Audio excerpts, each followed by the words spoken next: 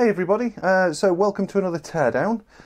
Just want to say first before I get started, I hope you all had a good new year and a good holiday. I certainly did, and I'm looking forward to 2016. Right, so let's have a look at what we've got to tear down today. So as I mentioned in my video that I made just before the Christmas holidays, I've picked up this particular unit. It's called a GenePix 4000B. It's manufactured by Axon Instruments, and it's a microarray scanner. Now, when I first heard of this, I was completely none the wiser.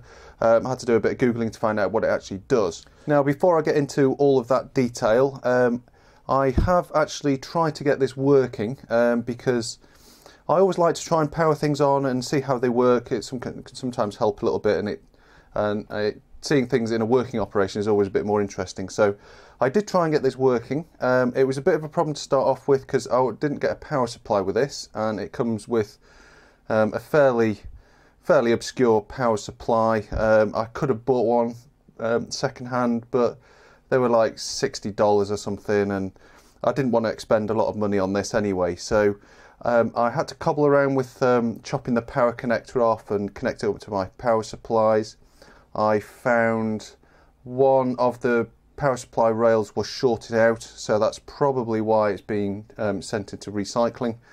I've tried to fix it. I found one IC which was shorted out, but turns out that wasn't the only part. So at that point I got to thinking, well, I really can't be asked doing anything more with it. So it does mean that this can be torn down completely, right to its component parts, which I'm sure many of you will enjoy that.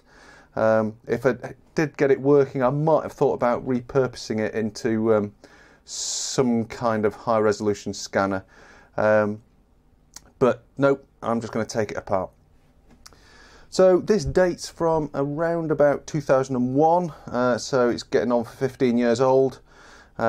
As I said, it's a microarray scanner, which is used in DNA and gene analysis.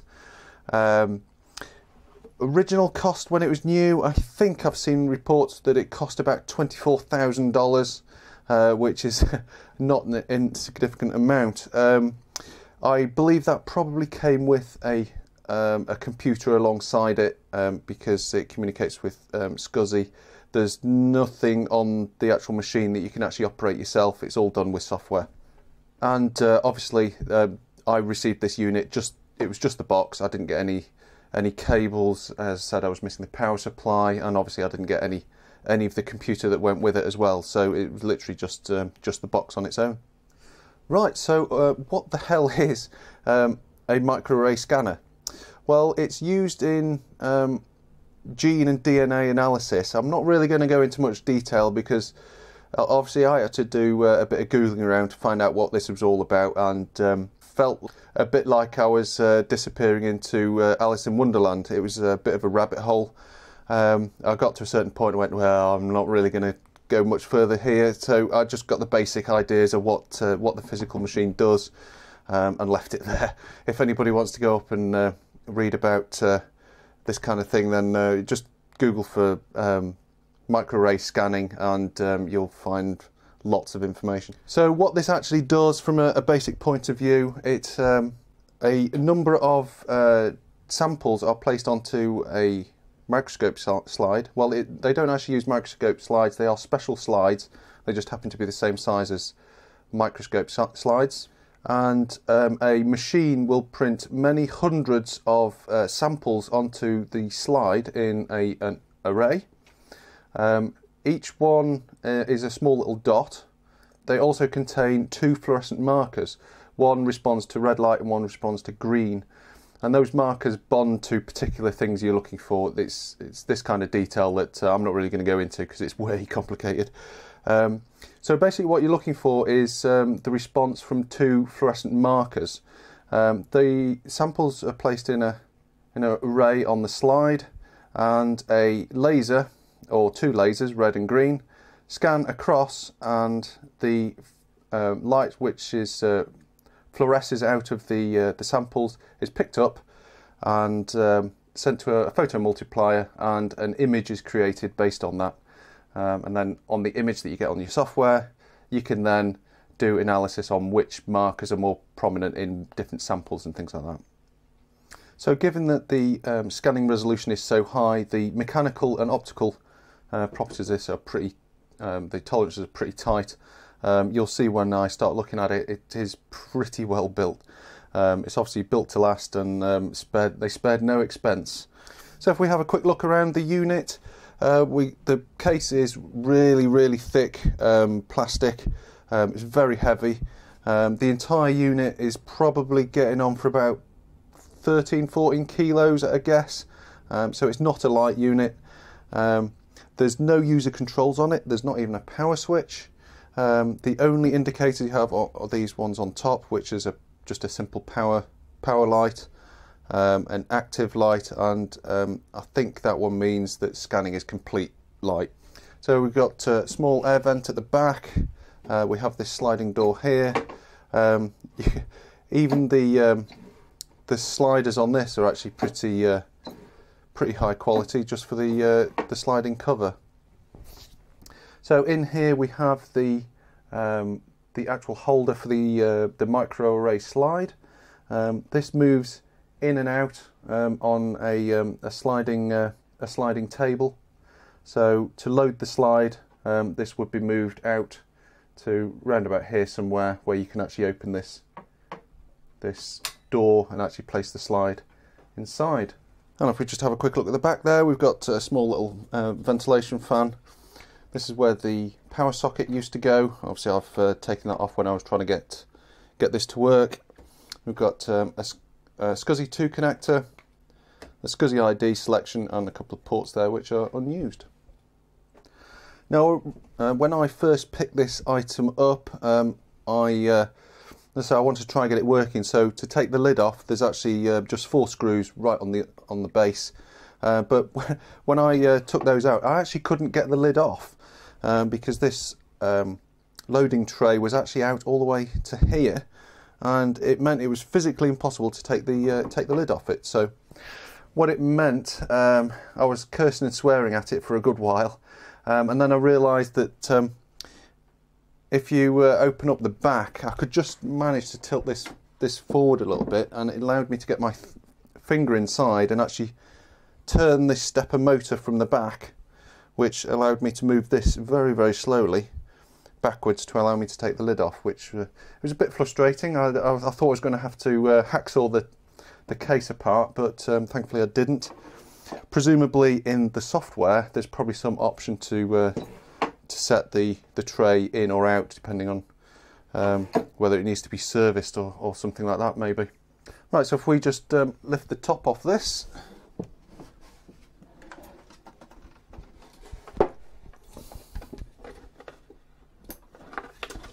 So inside the lid we've got the door mechanism there, we've got the connectors for the LEDs, and there's a small sensor there to so the controller board can actually sense when you actually open the door.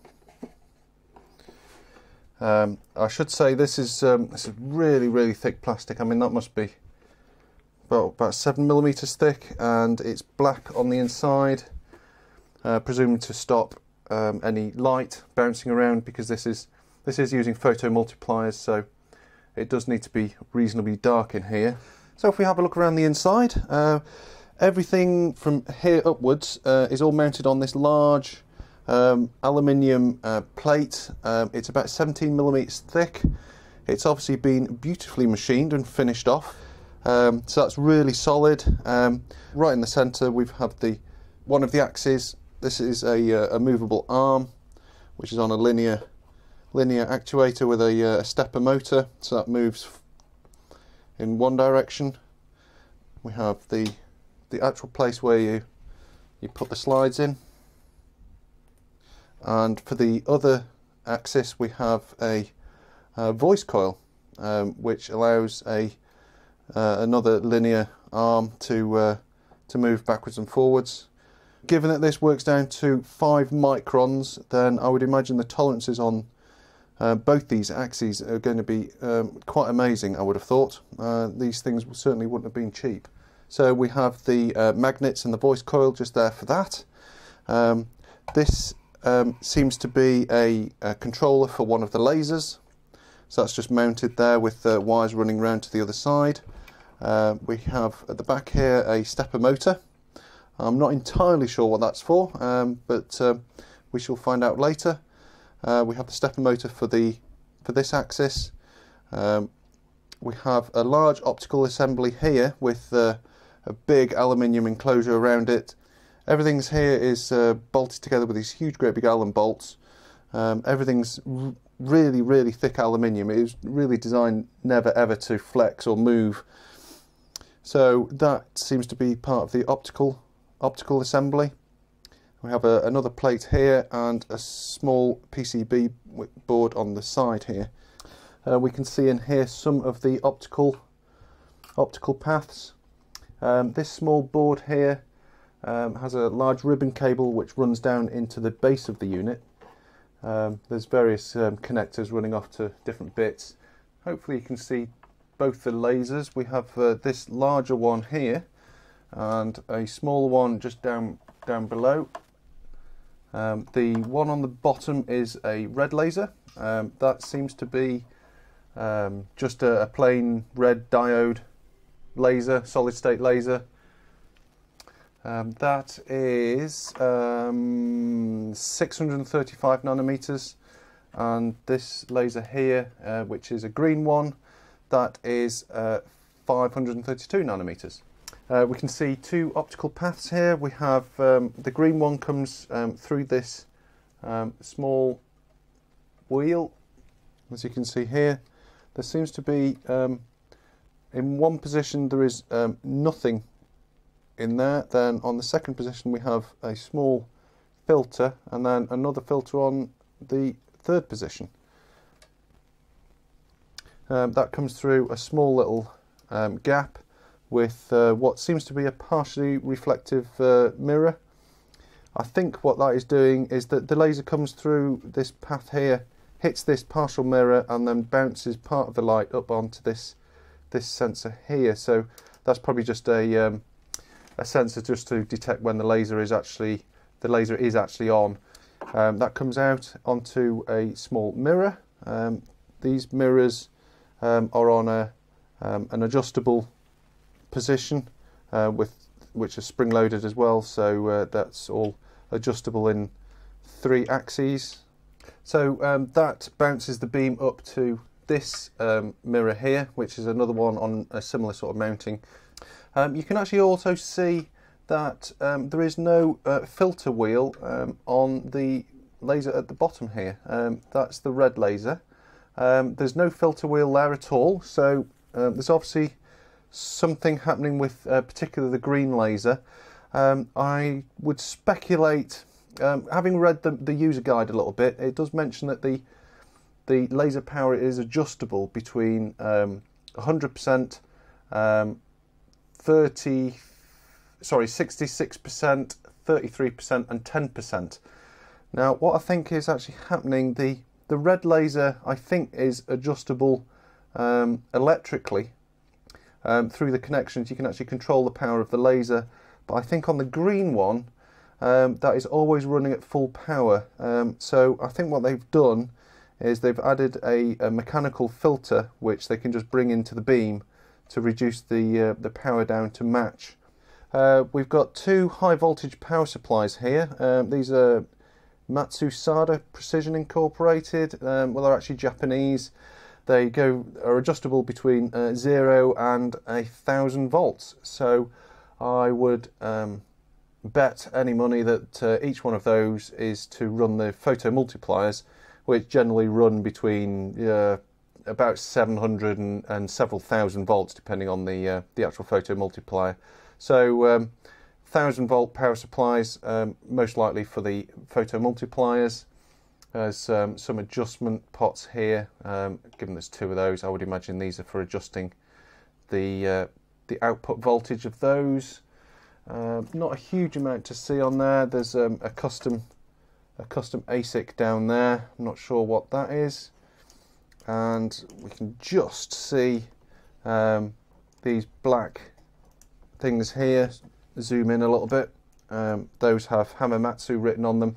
That is a small adapter which will contain the resistor diode chain voltage dividers to drop the voltages to each of the diodes in the photomultiplier. And there is actually another one of those around the corner here behind this cable, but I can't quite. So if we have a little look at some more of the optics, so the beam actually came up to this mirror here, which actually reflects it through this base plate. There's a small hole which is just down underneath this flap. This flap is a mechanical interlock to block the laser when you open the door on the actual case. So there's a mechanical interlock there. There is also an electrical interlock as well, so I would imagine that's just a like a double safe thing. That allows the beam to come through onto this mirror here. Now we probably won't really be able to see this until I take it apart properly, but it is actually a partial mirror. It allows the beam through the center of it, so the beam would come through and then hit this small mirror, which is on the actual scanning arm, which reflects the beam up and through this small lens, which then projects onto the actual slide itself.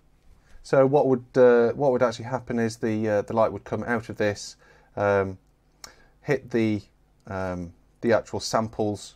Some will emit some kind of fluorescent light back, which is then reflected back through that on the mirror and then onto this mirror, which then bounces the light into the actual sensor assembly. And we can see here the actual loading mechanism where the microarray slide actually sits just in there, and then it's clamped down with this. Now this is the quality on the machining of all this aluminium is actually it's really impressive. They certainly spared no expense when they made this, I tell you. You can see more adjustment spots here. These are small Allen screws which allow this base to actually move around slightly. There we go.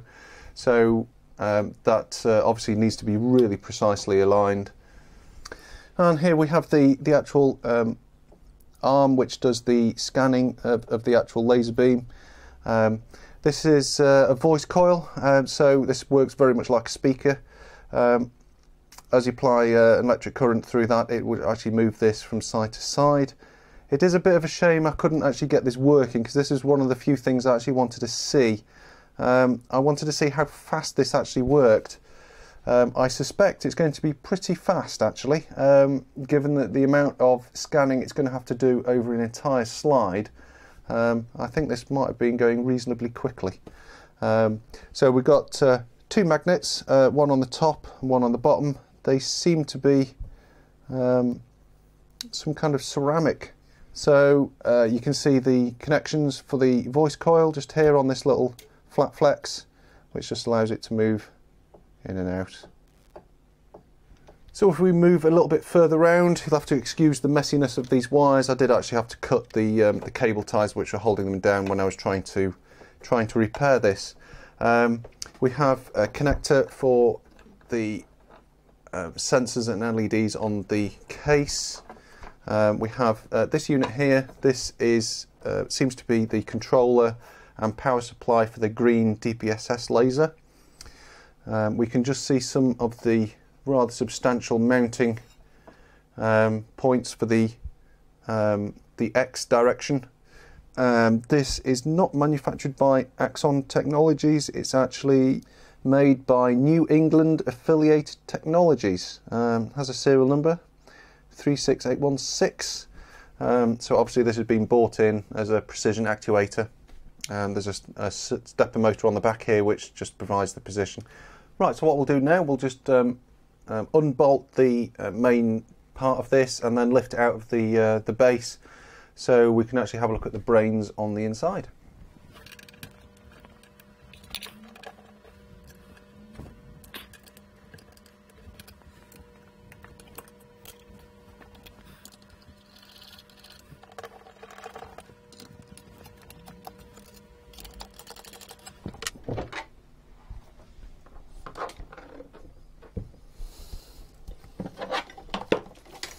Right, so we just got the main assembly here. You can see now the two lasers. That's the red one, the green one just there, and the optical paths there for them. Underneath, there's very little. There's just a this stepper motor is just covered by this piece of metal here that has a belt drive. Right, so in here we've got the two main PCBs which run the whole show. We've got that is the power connector that I disconnected. So the main power runs into this connector here, which supplies power to both the top and bottom board.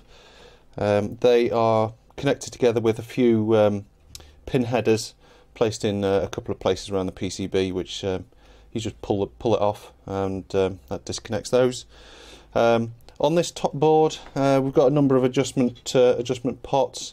We've got an Altera Max EPM9320 ALC84, and we have these devices here. These are National LMD 18200T. These are H bridges, so I would hazard a guess that those are driving the two stepper motors. We've got a number of ICs here. These, I suspect, are running the voice coil for the little linear actuator thing. This one, which runs over here, this one here, there's a couple of big inductors there, so I suspect this bit here is driving the that voice coil, and these are driving the two stepper motors. We've got a connection over to that small fan in the corner. This was where the optical assembly plugged in. We've got a whole load of Burr Brown devices. These devices here, there's quite a few of those. 1, 2, 3, 4, 5, 6, 7, 8, 9, 10, 11, 12. Those are all Burr Brown IVC 102s, which are integrating amplifiers. I've just removed, there's only 4 screws holding this in, so I've just removed those out. This should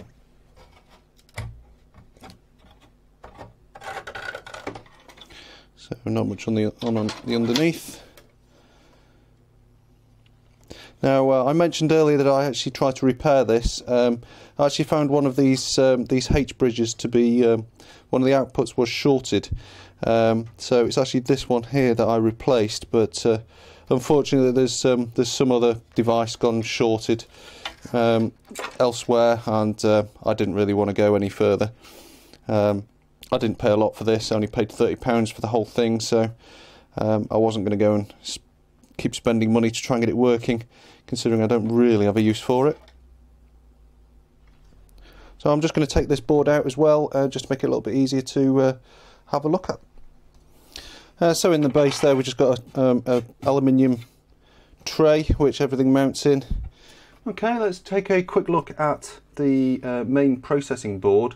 It looks like this is more of sort of data processing, whereas the other board, this one, seems to be more controlling the actual hardware.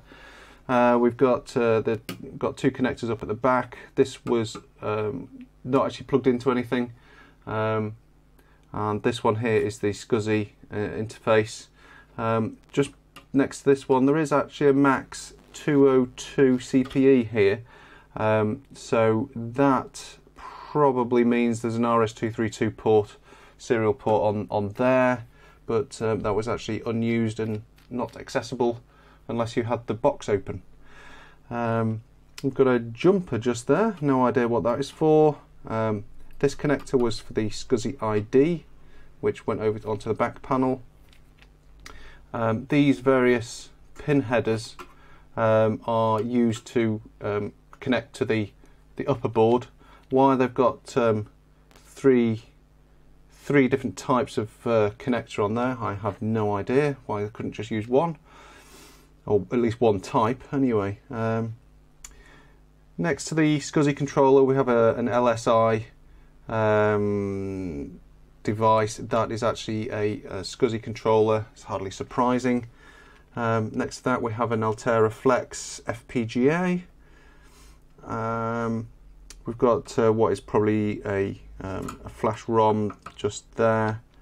This device here, which is a National NS5018AL, that is a UART. An oscillator there, that's 1.84 megahertz, and it looks like there's another smaller one just there, which is probably the main clock for the large devices, and that's 40 megahertz. Next large device, we've got an IBM PowerPC.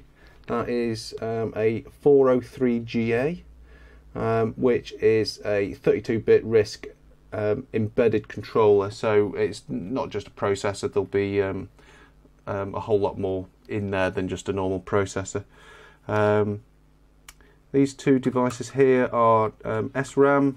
They seem to be 128K each. So you've got a little bit of RAM there to use. We've got a little bit of analog stuff going on here. We've got some Burr Brown OPA devices. I think they're normally op amps. And we have a small Burr Brown PCM 1702. And they are stereo audio DACs. Interesting to see that in this kind of device. So that's the sort of thing you'd normally find in audio grade stuff. Over here we have an interesting outline. This is actually completely outlined, and there's a number of unpopulated pins, and it's labelled U33, but there is actually everything seems to be populated with discrete components. The device in the centre is an LTC 1608. Yep, 1608A. That is a that is the analog to digital converter. That is 16-bit at 500 kilosamples per second. So I wonder whether this is obviously the main digitizing part. I wonder whether they'd planned that there might have been a hybrid module actually soldered in here in place of these discrete components, given that there is an outline. Next to that we have an Intersil HI3-156-5. That is a analog multiplexer. Right, I don't think there's a huge amount to see on that now. Let's have a look at the main guts of it, which is all the optical stuff. Right, I guess before I start taking all this to pieces, people want to see the lasers on, so let's just give that a quick try. Right, so we've got the red laser on the bottom there, which comes through here and up, bounces off this mirror. Then we've got the green, which goes through the wheel that does the attenuation.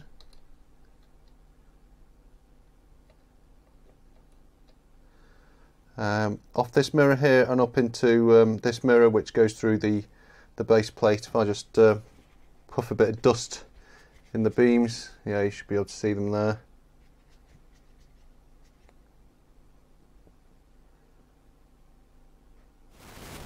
And this is now looking from the other side. So we have the sliding arm here. So if I just put some dust in there, you can see the green and red laser hitting the mirror and then going straight upwards. You can't quite see the red laser because it's not quite, obviously green is a lot easier to see. If I close off the green, you should now be able to see the red.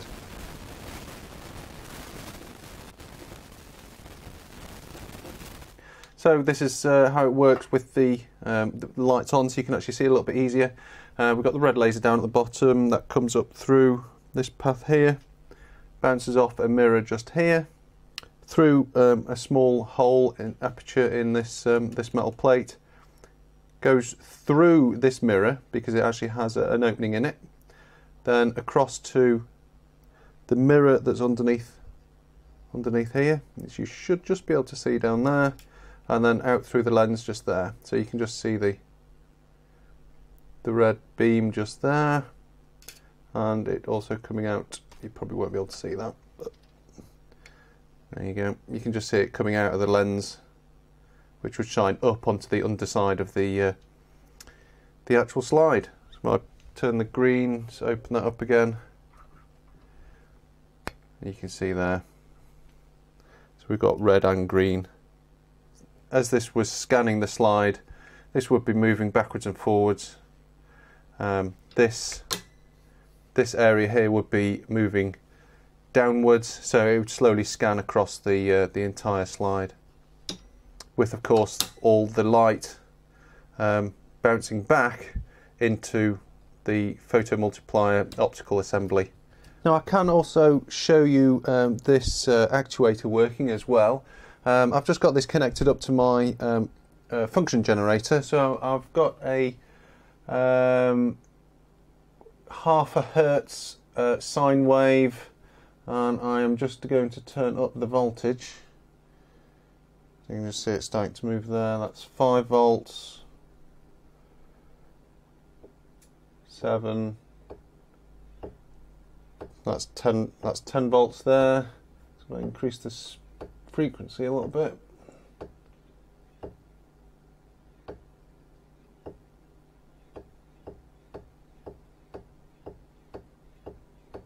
Obviously this is just hitting its end stops at the moment, because although there is there appears to be a position sensor on here. Obviously I'm not using that, I'm just driving it backwards and forwards blindly. So that's 2 hertz, 3, 10 hertz. Try turning the voltage up a bit more.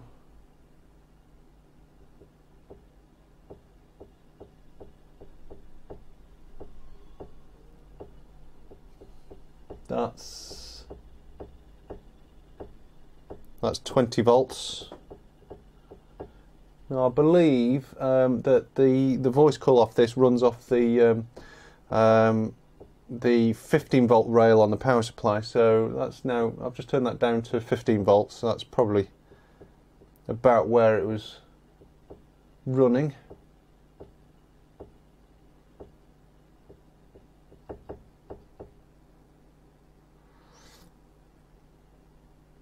(18 hertz).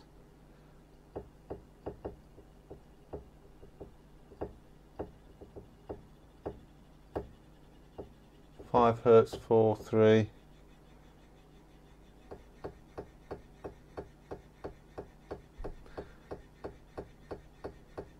So the two lasers seem to be mounted on these two brackets here and here, which are just seem to be just Allen screws.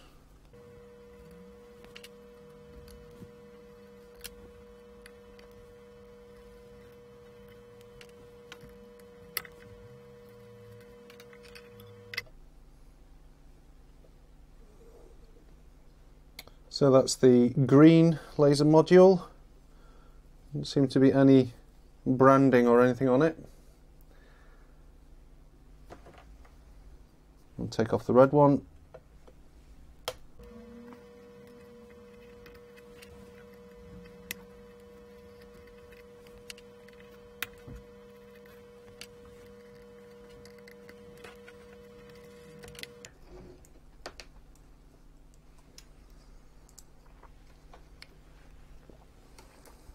So that is the red laser module.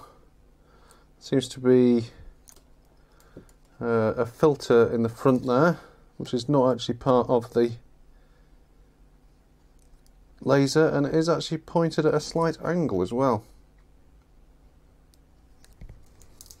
The label, it's Coherent brand, and it's model number 0222-783-00 revision A, and peak power 10 milliwatts, wavelength 635 nanometers.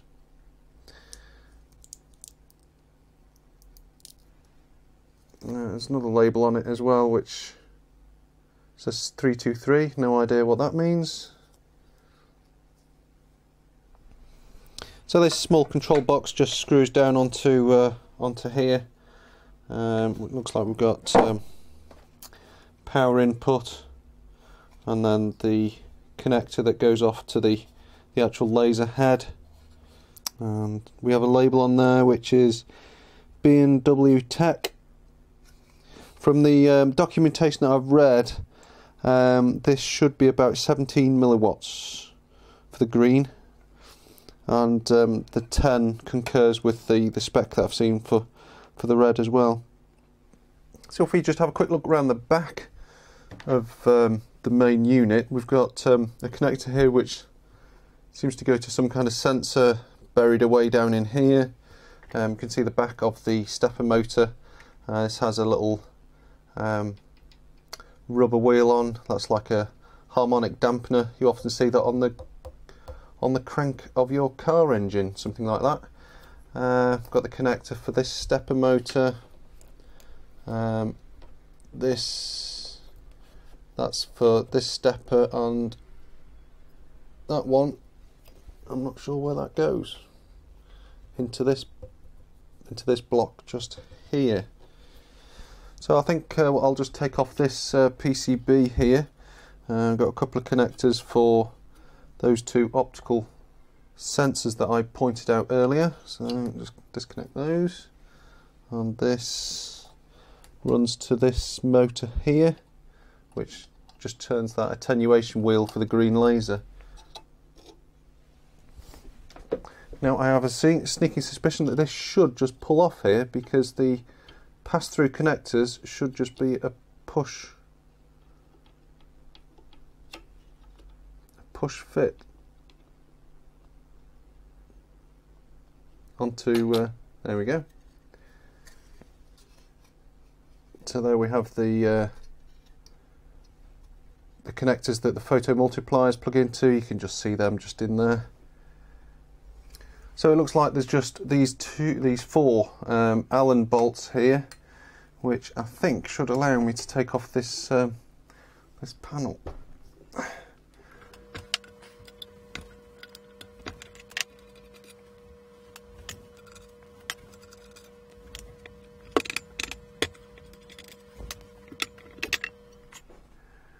Okay, there we have the optical assembly.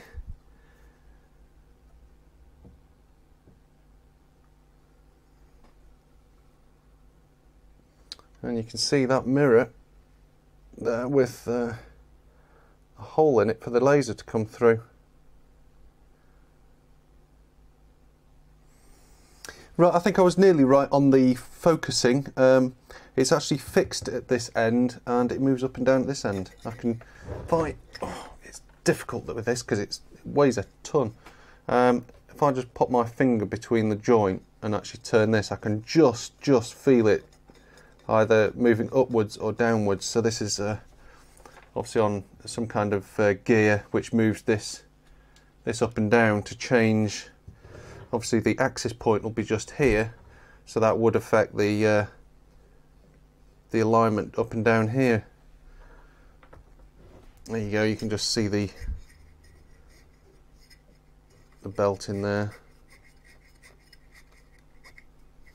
Now this sensor down at the back here, and additionally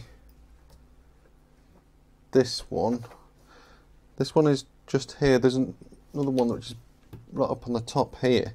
I'm not quite sure what they're for. I would suspect they're probably some kind of position sensors to monitor the vertical position of this, which is the focusing.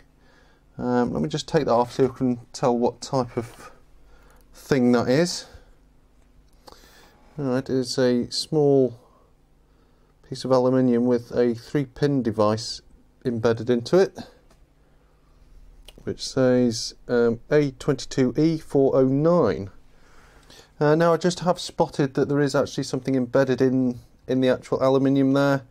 I'm going to hazard a guess that that is a magnet, and that was a Hall effect sensor. So yeah, definitely a magnet there. So they're just using that to sense the vertical position. Optical thing just there. Maybe you can just see this, but there's obviously probably a load of vertical stripes just here. There's some small dots periodically. There, and there. And there is also a vertical bar just down in here. So I would imagine that gives you a fairly good position. Oh, one last thing that I've just realised, of course this sensor that's going into here will be for the position of this arm here, so that's obviously what that is. It's probably some kind of optical encoder, probably similar to the other one, and you can just see in there, I've just wound this forward a little bit, the threaded gear just inside there, and some very nice SKF linear bearings on there. So I would imagine this was stupidly expensive. Okay, so these are the beam sensors. The beam would come in, hit this, be partially reflected back onto the actual sensor. Can't really see what that is.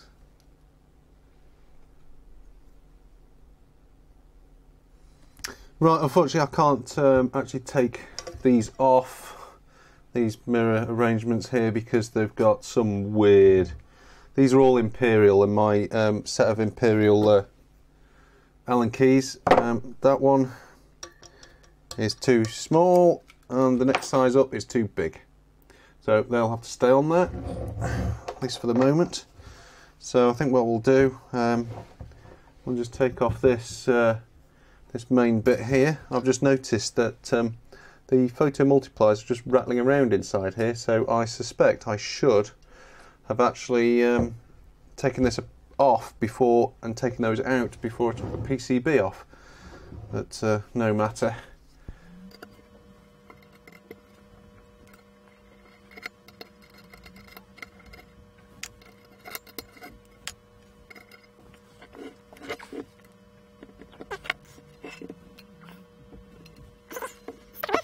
Oh, it's just sealed on, I think. There we go. So, just rescue these photo multipliers that are just about to fall out. Right, so these are R6357 tubes. They are 13mm.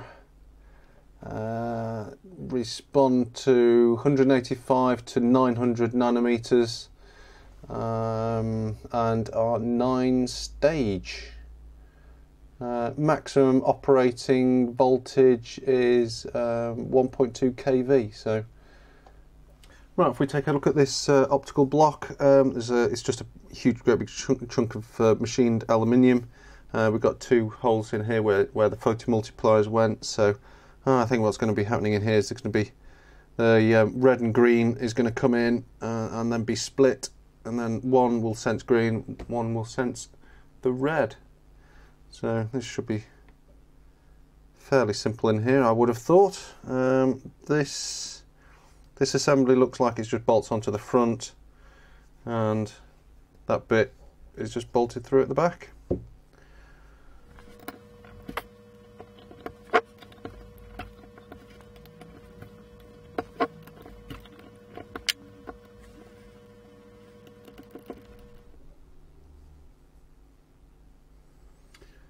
Not a huge amount to see down there. It's just a tube with a slightly angled flat glass, which looks like it's got some kind of anti-reflection or some kind of filter on it.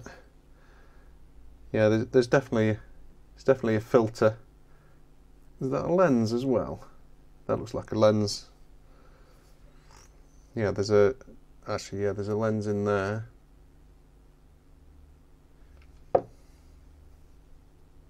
And that looks like a flat filter. So that just comes into Looks like there's two apertures there. Maybe they actually come in at slightly different angles. The red and green reflected light.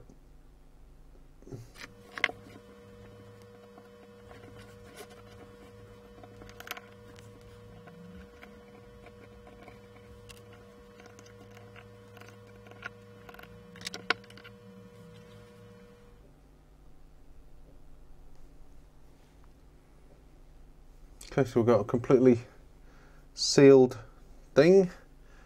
We've got a larger opening there and a small one there.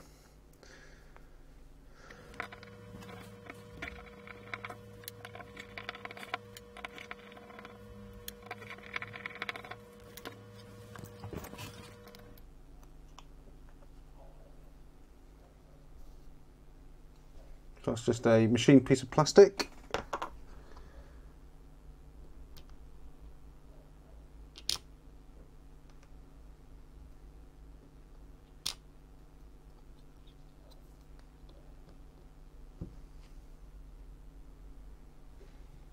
We got another filter, and that is a red filter. If I can show my torch through it, that is very, very red. Oh, I see. So that the red is coming in through the large hole, bounces off this, which looks like it's that'll be a mirror, and then comes out this, and then is filtered, and then goes into the photo multiplier. So presumably the other one just goes straight through.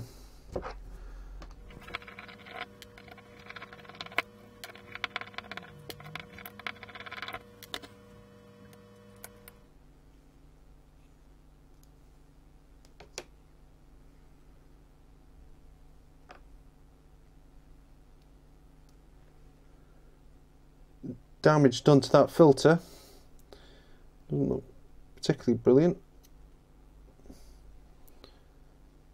So this, presumably, is green. Yeah, it's definitely a green tinge to that.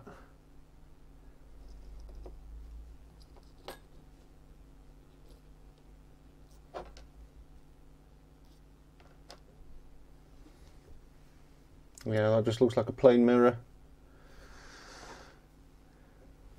Now, of course, I should point out that the reason for these filters will be if there is any reflected light from the red channel coming into the green, then that would affect any of the actual readings. So that's why they have these filters on here to stop any crosstalk between the two channels.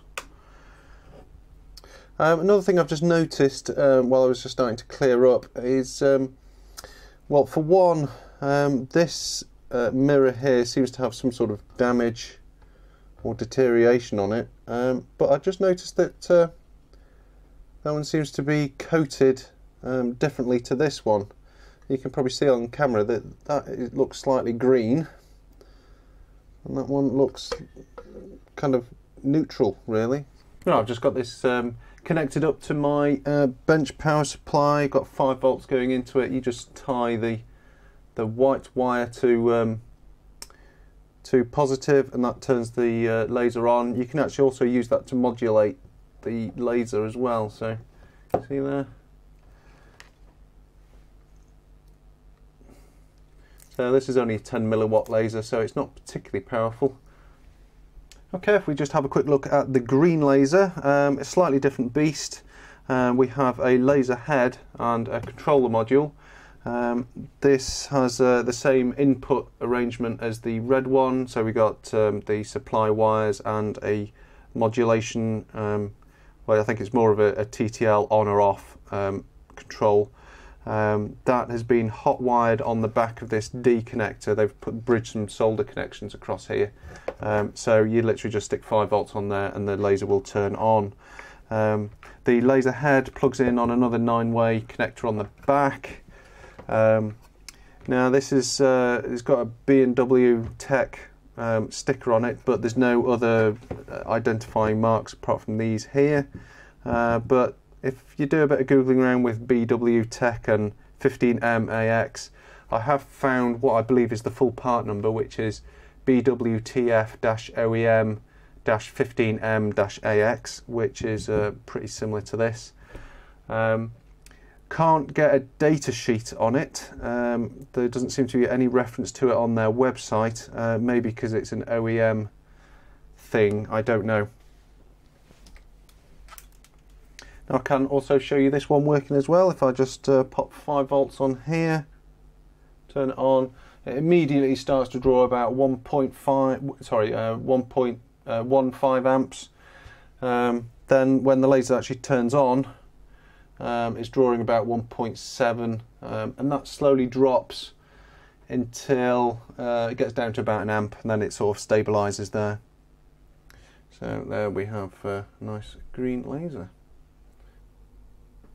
Right, so that is what the insides of a $24,000 microarray scanner looks like. I hope you found that interesting. If you did, hit subscribe, because there's going to be more coming up like this. If you liked it, give it a thumbs up, that's cool. And if you've got any comments or things that I've missed that you want to mention, leave them in the comments. Right, thanks for watching everybody, and I'll see you on the next one. Bye for now.